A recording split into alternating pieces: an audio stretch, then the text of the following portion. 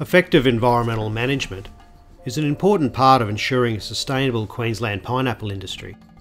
The Queensland Government's Healthy Waterways strategy is supporting the industry by enabling growers to trial new technologies and practices.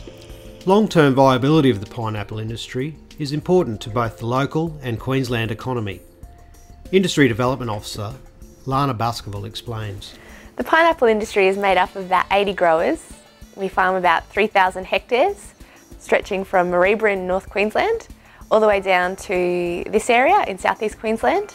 The pineapple industry focuses on growing two major varieties. There's the smooth cayenne for the canning market and the golds, which have been specially developed for the fresh market to be low acid and very sweet. Overall, the value of the pineapple industry to Australia is over $60 million. The pineapple industry has undergone several changes in recent years. Perhaps most notably, the change in focus from processed or canning to fresh fruit. Farming practices have also changed, with a stronger focus on sustainability and natural resource management. Developing practices that are sustainable and economical is a challenge for growers.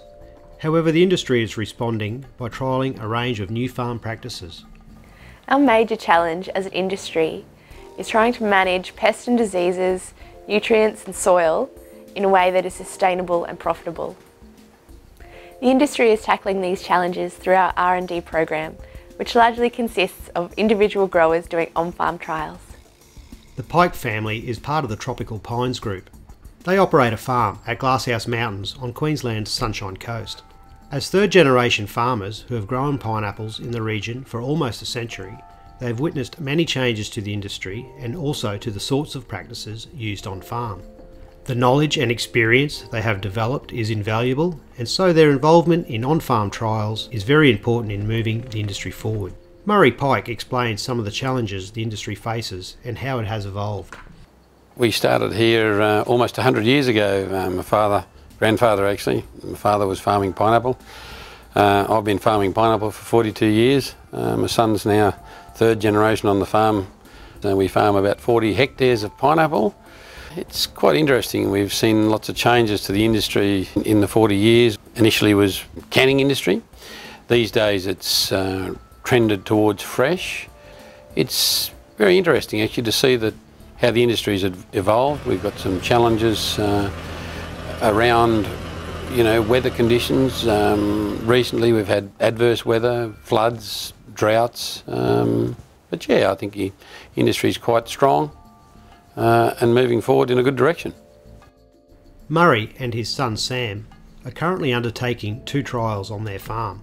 The first of these trials is looking at the use of controlled release fertilisers. The use of controlled release fertiliser has the potential to avoid nitrogen losses due to leaching and runoff. When compared with traditional granular fertilisers, the use of controlled release fertilisers has shown that they can also increase nitrogen availability over a longer period of time. This in turn means that application rates can be reduced. Sam Pike explains the reasons why they are trialling controlled release fertilisers. We mainly use foliar sprays with our fertiliser, but we're trialling a slow release we're trying to reduce nutrient loss and trying to get it to stay where we put it. We put up centre of the hill and we want it to stay there when these heavy downpours come, so that's the main reason why we're trialling this new slow release stuff. Another trial Murray and Sam are undertaking is the use of living mulch. Living mulch is a green cover crop that is typically grown in the interrow space. Oats, sorghum and millet are mainly used dependent on the season.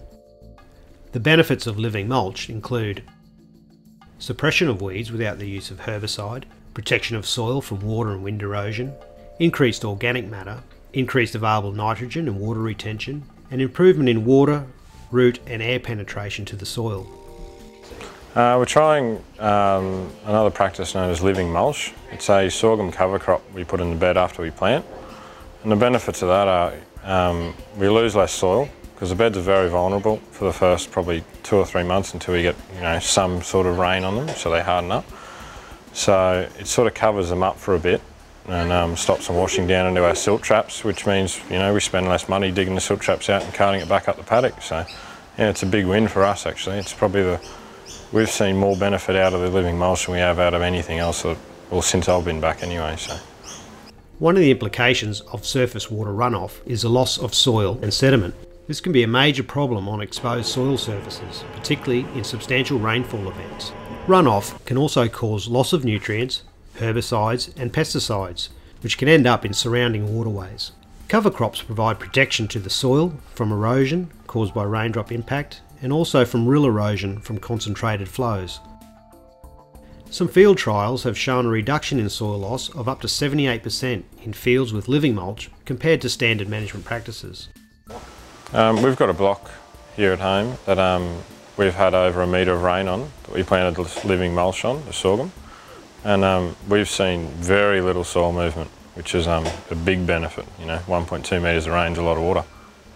The results from these trials on the Pike's farm have important implications for the whole pineapple industry. Successful implementation of practices such as these on industry-leading farms is an important first step towards wider understanding and adoption. The growing involvement of young people within the pineapple industry, such as Murray's son Sam, is a very positive sign. Backed by the skills and knowledge being passed on to them, these young farmers are well placed to take on the changes and challenges that lie ahead. We've got a lot of young growers coming into the industry today, and they're looking to change things and do things differently. They're obviously more aware of the environmental issues that the younger generation, it's out there, things they have to deal with. And farmers need to be progressive and need to change. Nothing stays the same in agriculture, and I'd expect that these younger chaps will be better farmers than their fathers. So yeah, it's all good.